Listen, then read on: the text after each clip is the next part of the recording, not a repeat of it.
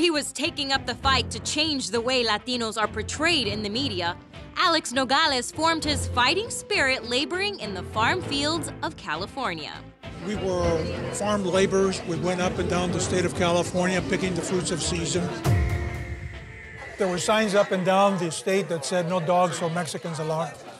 It was that brutal, and you can imagine how a young mind will react to that. But I have to tell you, I was very pissed at my father for many years. And the reason for that was because my father was an idealist. We'd be out in the fields and he'd be talking about his great dreams about what we could be through education, through this and through that. And the plebe, other people would laugh at him. By education, we can get to another point. And we did. My father had a third-grade education, my mother a first-grade education.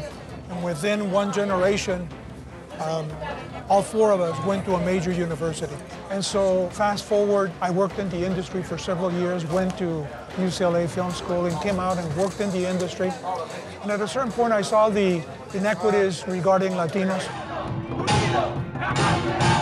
But before Alex became a respected activist, his aims were a little less selfless and a little more vain. I used to see a lot of Mexican films. We were fascinated by the Mexican films. I wanted to be Pedro Infante, Jorge Negrete. I wanted to be these guys. At a certain point, I realized I wasn't going to be an actor, you know? I mean, the cards were just not there. I was never going to be an actor, so I became a writer instead. I wrote for children's shows. I did a lot of that.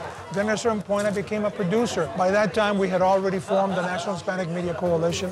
And over a period of time, I just realized that this was my calling, that I had the background, that I had the passion for this. The role of the National Hispanic Media Coalition focuses on creating opportunities for Latinos both in front and behind the camera.